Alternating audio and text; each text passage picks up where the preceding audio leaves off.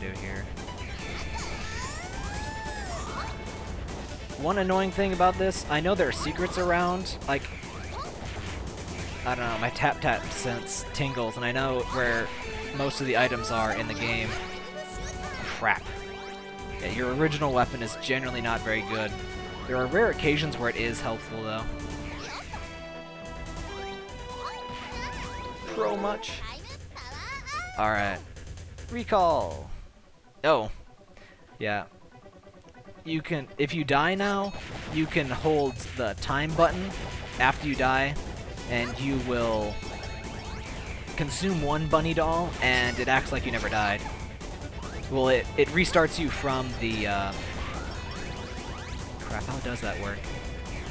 It acts like you just entered the area, so like, all the stuff you've done is undone. But it also doesn't penalize your time very much. That was a dick move. Oh, and the spike hammer is pretty freaking awesome.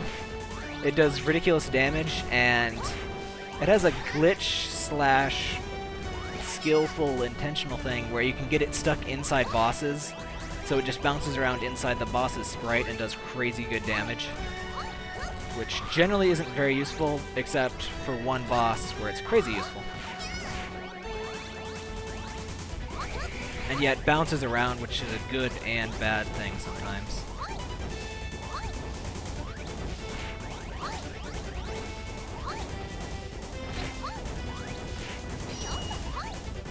Oh yeah, and when you do a block, you bounce up.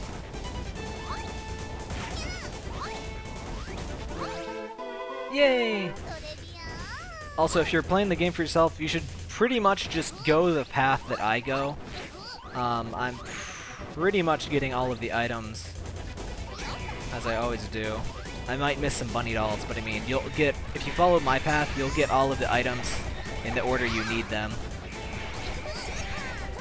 Ah, got this crappy weapon again. Whatever.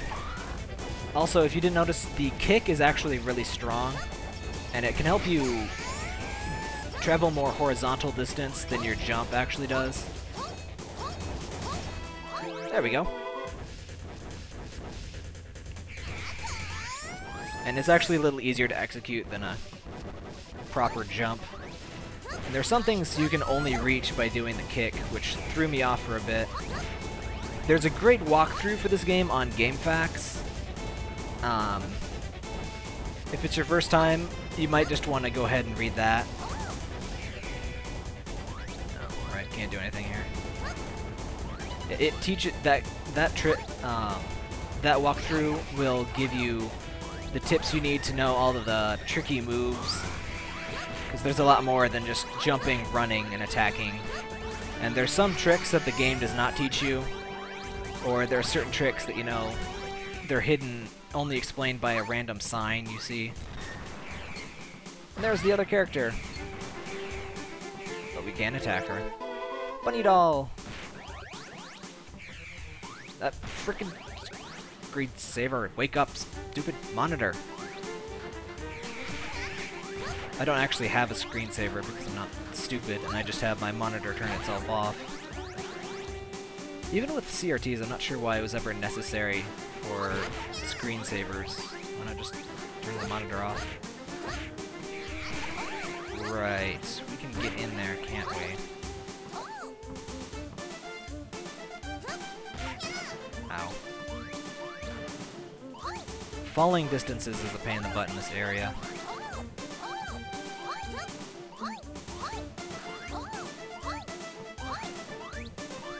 There is a way to that mailbox. I think that may be in the, that may be with the second character actually. You can get in there. There's a second playthrough where you go through all the same levels, but as a completely different character, and lots of enemy placements and items and all that are completely different.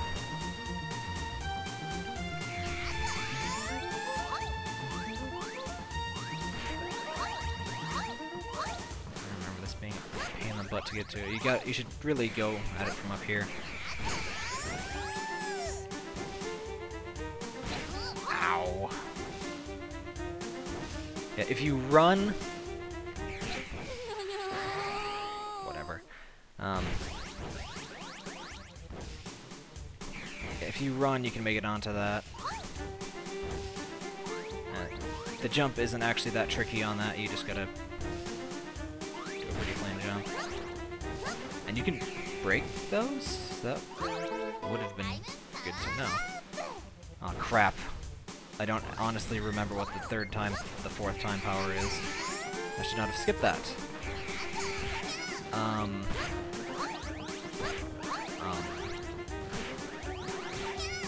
Okay, so there's stop time, there's reverse time.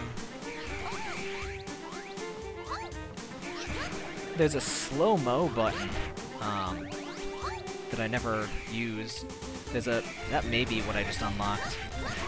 I forget how you activate that, actually. But yeah, oh, right, that's for player 2. Yeah, there's a slow-mo thing you can do. I forget how to do it. But yeah, it's bullet time, basically. This is one of the trickier... Crap.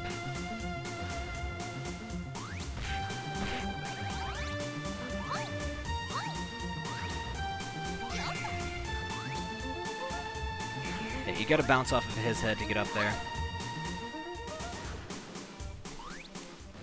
And you'll kill him the second you jump off of him, so... You can leave the area and re-enter, but actually, you know... Crap. This is probably what that time slow thing is good for, but I never use it. Ah! I'm pretty sure I remember all of, or almost all of the locations to get the main items. Really, there are just a couple of bunny dolls I always forget. But it's been a while, so I probably forget more.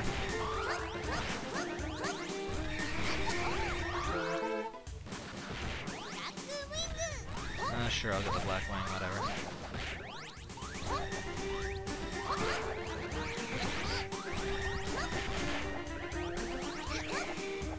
Oh, and this one is sort of cool with the jump, you shoot out a bunch of stuff. Also, be careful, if this guy presses you into a wall, it's game over. Which is annoying. And if you jump too late, ow. If you jump too late when you go near those spikes, you will actually bump your head on them. If you bump your head on spikes, you're gonna have a bad time. Also, sometimes the graphics are just complete lies like that. So keep that in mind. If there's always a way to get to an item like a bunny doll or something, so it's usually on the map you're on. Dr. N's Bizarre Shoes! Wall jump! And this is just the biggest dick move. If you do a wall jump off of this wall, you will hit the spikes. I, and probably everyone else, did that the first time I got them. And I got a game over for it.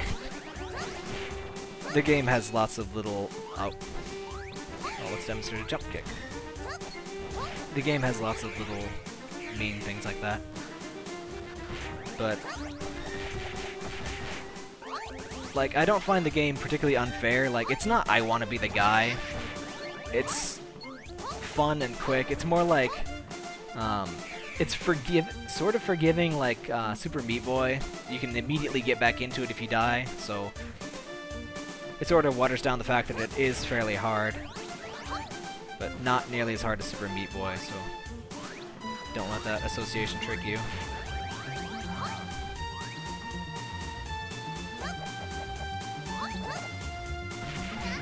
I have to press a button or some crap to get that. Oh yeah, there's a...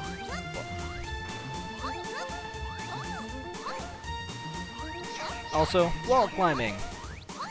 Oh, right, there's a button, there's a switch you have to press to do that. But if you wall jump, if you press right just as you wall jump, you can climb instead, which makes certain areas trivial and lets you get... There actually aren't that many items you need it to get, but it makes certain areas a lot less painful. One area in particular, which I will explain when we get to it. Also, again, really like the music.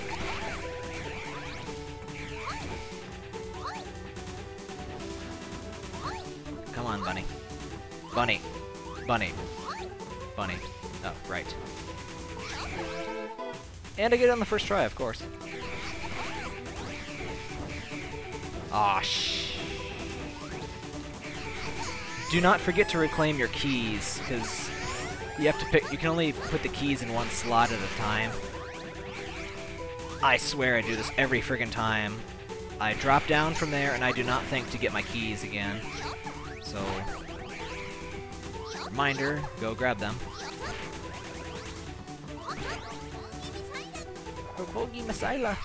This weapon seems like it'd be friggin' awesome, and in a way it is, but, well, it's most useful for its jump spin attack, because you shoot out a shit ton of them, but it's not so great. I usually stick with the... My main weapons are the boomerang, light sword, and spike ball. Just because if you're really precise with the light sword or the spike ball, it kills stuff a lot faster than this thing. And this thing can only turn at certain angles, so sometimes it won't be able to hit enemies.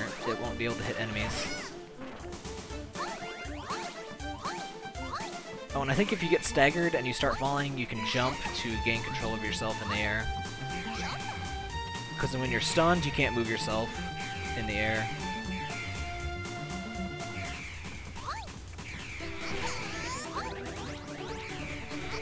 I just love the feeling of running in this game, and the jumping is so precise. I just love it. If you like old retro, like platformer things or anything like that, this game is just a fucking treat.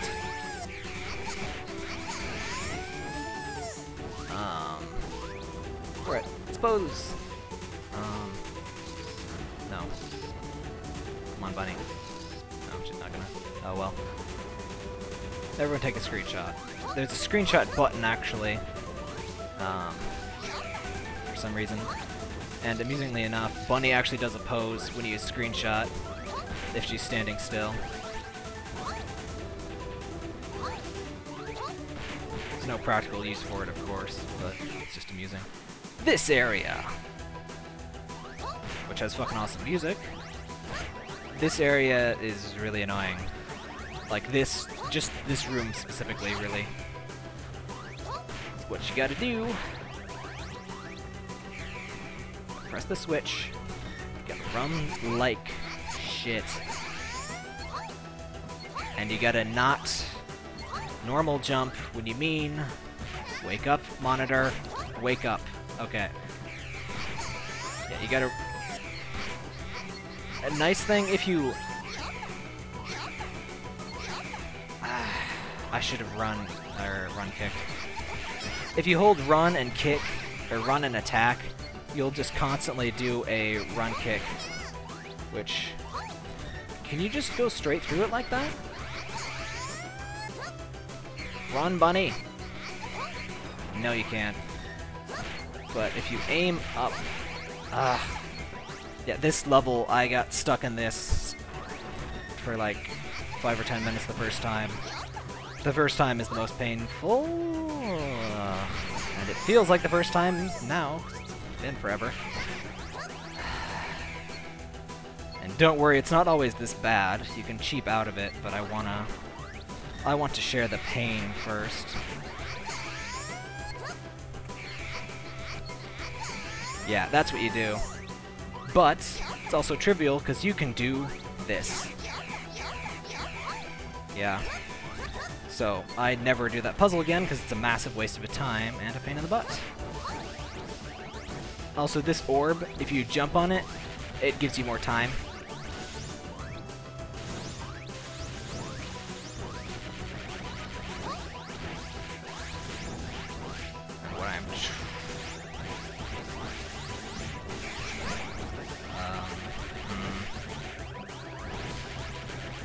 What I was trying to do is figure out how to do that time stop. I really don't remember how. But yeah. Oh, and once you stop time... Oh, that's what the power is. Once you have a certain amount of time powers, you will... Stopping time stops draining your time meter. It only drains it once. So you have unlimited time to stop time, and that was a lot of times in one sentence. But you get what I mean. And yeah, these columns disappear, or they switch positions when you stop time. Also, be sure to stop time when the lasers are not firing somewhere that would be in your way. That you can still be hurt by the lasers, and they are still real. The main useful thing for the wall jump is so you can get up, you know, it's just a one block higher jump is sometimes all you need. Also, switch! And yeah, those can crush you and hurt you. Not like crushes and kill, but still. And you can't pick up items while time is stopped. You can hurt enemies, though. Oh, I forgot the epicness. Oh, right. If you're using the knives, when time is stopped, Bunny actually throws a big clutch of daggers at the enemy, which is just freaking awesome. It's like that Zawardo thing. Oh, and this button is a dick move. There's no use for that button.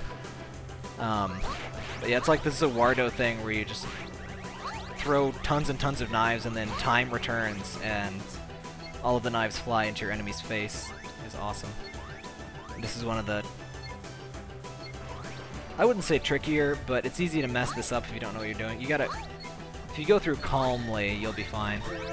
Bunny doll.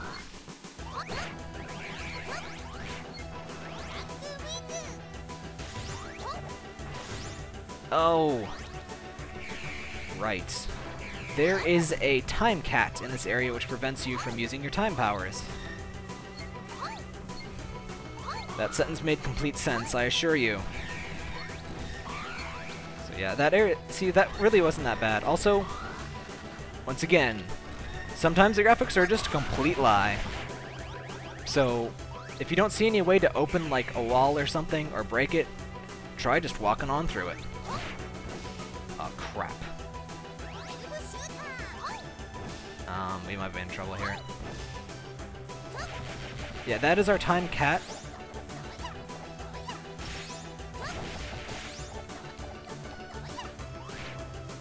Okay, there we go. Yeah, that's the time cat. Apparently if he's wounded, he can't reset your time thing. But what you're supposed to do is hit him with a spike hammer. Be very, very careful if you're going to jump on him. It does kill him, but if time isn't stopped, he's invincible. So... Oh, and you can jump on enemies when time is stopped. And that's just a quick shortcut down there. If you bounce on him when time is not stopped, you can get stuck in an infinite loop, which is a very annoying bug. No, I want this. Do not give me any other weapons. You want to kill these guys. They will make life difficult for you when suddenly Platine Dispositifs... Fuck. Their mascot... I think it's if you press any button at exactly the right... Ah, shit, I'm doomed. Yeah, she is actually really quite hard. She fires one laser lower than you, and then raises it, and then one over you, and then lowers it. So... Also, you can bounce on lasers, if that wasn't obvious. So what you want to do is jump over and or bounce on the lasers. Good. And yeah, I'm just going to use all my bunny dolls. I try not to save, like, whenever I die, even if it was near a save point, I try to just use the bunny dolls. Because you get a maximum of 20 of them, and it is definitely enough to complete the game. Perhaps barring the final boss. The final boss is very hard. The other ones, not so much, once you learn their tricks.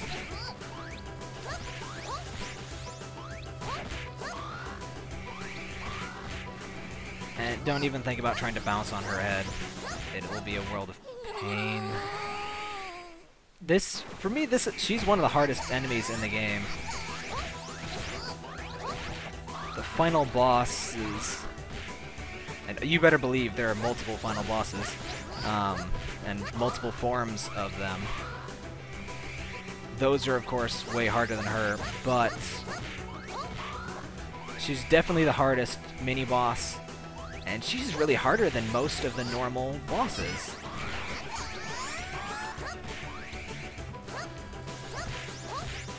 Just because her scythes can be a bitch to dodge, and she has a good chance of knocking you into the spikes if you get too close. One merciful thing is she gives you that. And she won't respawn, so this path always stays here. Before suffering a disgusting death, avert your eyes. That, surprisingly, is actually a tip for the upcoming boss, who is disgusting. Finally something I can talk to has shown up. And he speaks German, of course. And he's got the Gundamonium gun in his head. Sorry, no speaky German. Lass sie kommen. English, please. Die Freiheit ist unteilbar. I'm telling you, you don't understand, you fucking crowd. Alle freie Menschen sind Bürger von Berlin. What he's saying is complete nonsense, by the way. Just random sentences. Just stop talking already, we can't understand each other. Ich bin ein Berliner. Best way to beat this guy, if you can't see him, turn the fuck away from him. He flashes you and it is an instant kill. Like, seriously. He will show you his junk and you will die if you see it. So yeah, if he seems to have spawned on the other side of the map, just look away.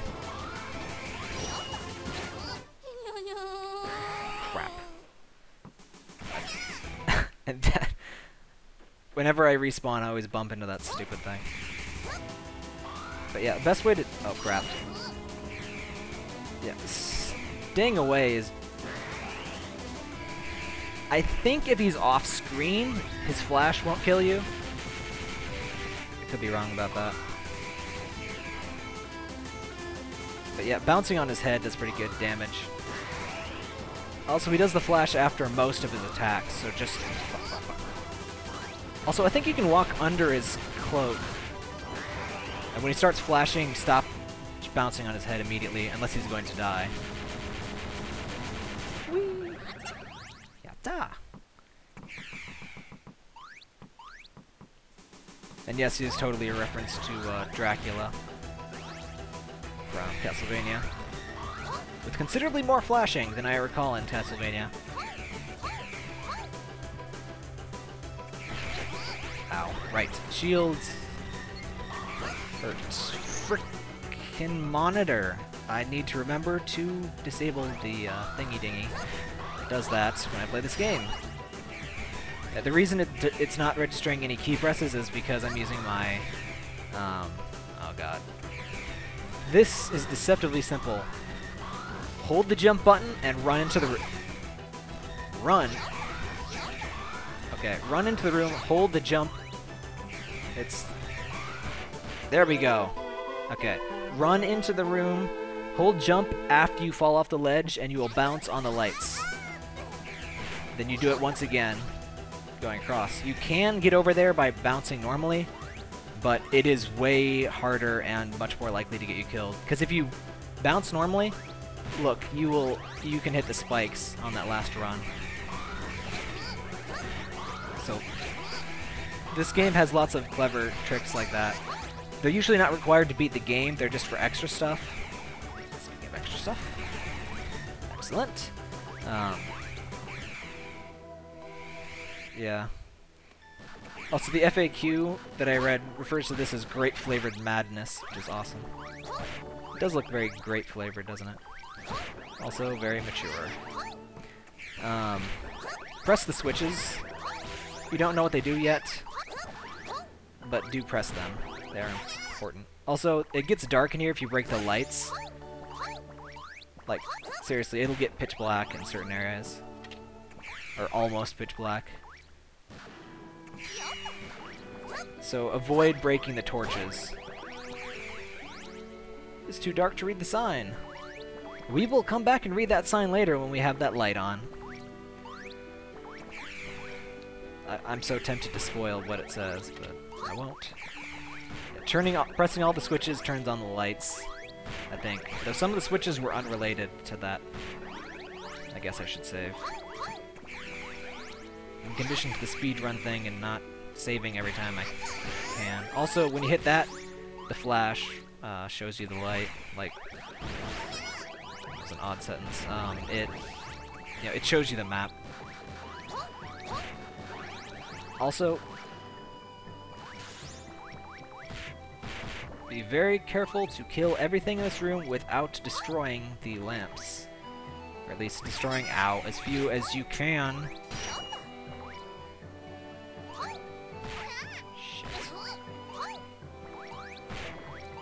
Because you will need those lamps later on.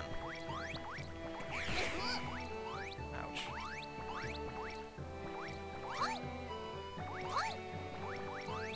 And if you don't jump straight up, you can get through lamps without breaking them. This is where I wish I could turn off those shoes, but I don't believe I can. You picked a bad spot. Disappointing. Right, there we go. And I love that all the items swarm to you after you. Crap. Oh, should be enough light left.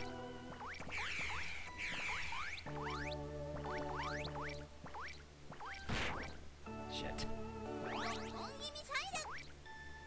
You want to make sure you have enough time, like time power, to do this. Because very bitchy timing, but you can reverse time, and that is one of the nicest features of the reverse time, is getting a little more leeway with some of these puzzles that are really quite tricky to do if you don't. Okay, kill. Okay. Die. I think I needed. Wait. No, I didn't need that.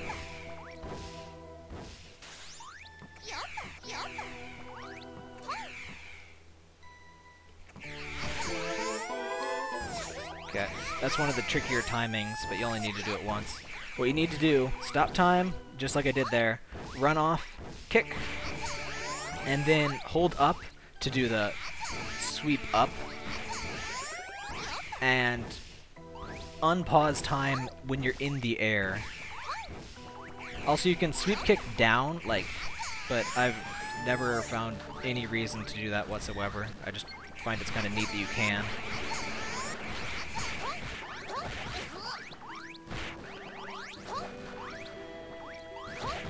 Yeah, you definitely want to kill these guys, because they make doing that a real pain in the butt.